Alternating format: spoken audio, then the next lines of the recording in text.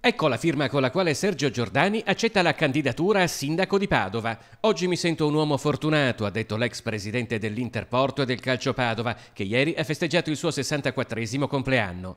Entro il fine settimana Giordani tornerà a casa, pronto a proseguire il cammino verso la guida della città. Alcuni mesi fa ho deciso in modo libero e autonomo di intraprendere un percorso appassionante a servizio della mia città, ha spiegato Giordani in una lettera aperta ai padovani. In questo cammino ho coinvolto centinaia di donne e di uomini e giorno dopo giorno ho assunto in modo sincero un impegno forte con i padovani. Un elemento fondamentale, ha scritto il candidato sindaco, è stato avvertire l'affetto della squadra con la quale in questi mesi ho costruito quel cambiamento che Padova merita e del quale mi sento responsabile. Una squadra, quella che accompagna Giordani, che il candidato sindaco definisce forte, unita e competente, che in queste ore ha saputo continuare con passione nell'impegno che si è assunta con la città.